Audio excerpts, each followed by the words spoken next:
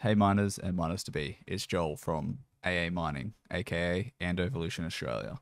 Thought I'd make a quick video for everyone in regards to thermal pad thicknesses.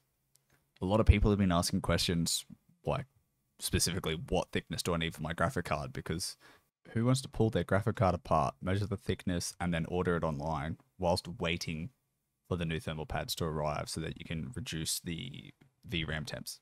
There's actually two sites that provide the necessary links or information. Not all of it is there, but there is the potential to actually add into it. So we'll start off with NiceHash. I don't prefer or care, but it's good that they've actually had this blog, because this is something I wanted to try and do, but did not have the manpower to actually get this sorted in the time frame they did. So theirs is specifically on the 3080, 3090s, and it's coming down. It doesn't seem to be as detailed as the next one I'll show you, but it does give you an outlay of what sizes it was potentially were. People were measured them. These weren't confirmed by NiceHash either. It was through Reddit posts that they sourced these, and they do give reference to that at the bottom. But as you can see, it's showing like different thicknesses, and obviously there is the potential that for your VRAM and the other chips that the thicknesses will vary. I found that out as well, just doing like laptops and such, that thicknesses aren't always consistent. One thing I'd like to mention as well, for me personally, I like to put my pads on there, and if I'm even afterwards, I'll screw it all down, make sure it's all compressed nicely, and then I'll unscrew them all, and then quickly take it off to check to see if there's any contact with certain spots, make sure everything has made contact, and if there is too much contact on others, because sometimes excessive contact, either like big indentations, can actually cause warping of the fins. So that's what I've heard, and it can actually lead to other issues down the road. So you kind of want to make sure you get contact on the thermal pad with the chips to the fins, but you don't want so much that it's compressing it insanely. Compression's good. You need compression, but again, too much can be negative.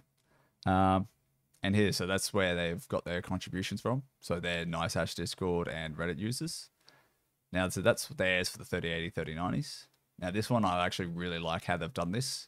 It's actually just thermalpad.eu, and they've got a database, and they've got each individual one. Like, obviously, you can tell that there is more than an EVGA 3060, and likewise for the TIs. So they have the option that you can actually add in your details. So to give you perspective, I think those 3090s have the most. Yeah. So you like, I don't see the PNYs or any of those, but like you can obviously add in. So I'll just click into one to give you perspective of the whole thing. So as you can tell, like they've got VRAM front. They've actually gone to the details of like measurements, and people have obviously submitted this through showing where those sizes were. Oh, shit, yep. Once the images all load. So you as a user who might have a card that's not on there, you can order those and actually put them in, and then like upload it to this database, which then allows everyone else to kind of get the same. And as you can tell, this person's gone into a great lot of detail. I'm not sure if they've sent the photo as is or they've edited it themselves to send to the person. But as you can tell, they've got all that, provided enough information, plenty of photos. And then there's the size guide. And then you can watch the replacements. So some of them actually have videos, which is pretty sick. But as you can tell, there is a lot of information, more so than what you would have just seen on NiceHash. And they also talk about this whole part, which is from the website as well as your own personal experiences. You've got to do your own research. No one takes responsibility for you incorrectly installing thermal pads too thick or too thin and causing hardware failure or overheating straight away. That's up to you to discern if it's the right size.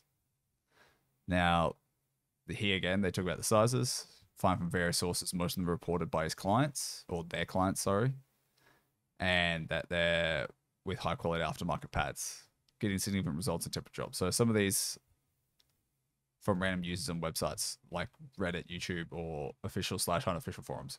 So it more than likely will be the exact size you need. But again, you just want to make sure that you've got the right ones, and this is probably the website to go. And if you're still unsure and you're in the whole crypto mining business, having one size of each thickness isn't necessarily a bad thing, because if you're going to have multiple cards And when you go to do maintenance on your cards, pads and paste become something of a common occurrence. So having a variety of sizes is very handy to have.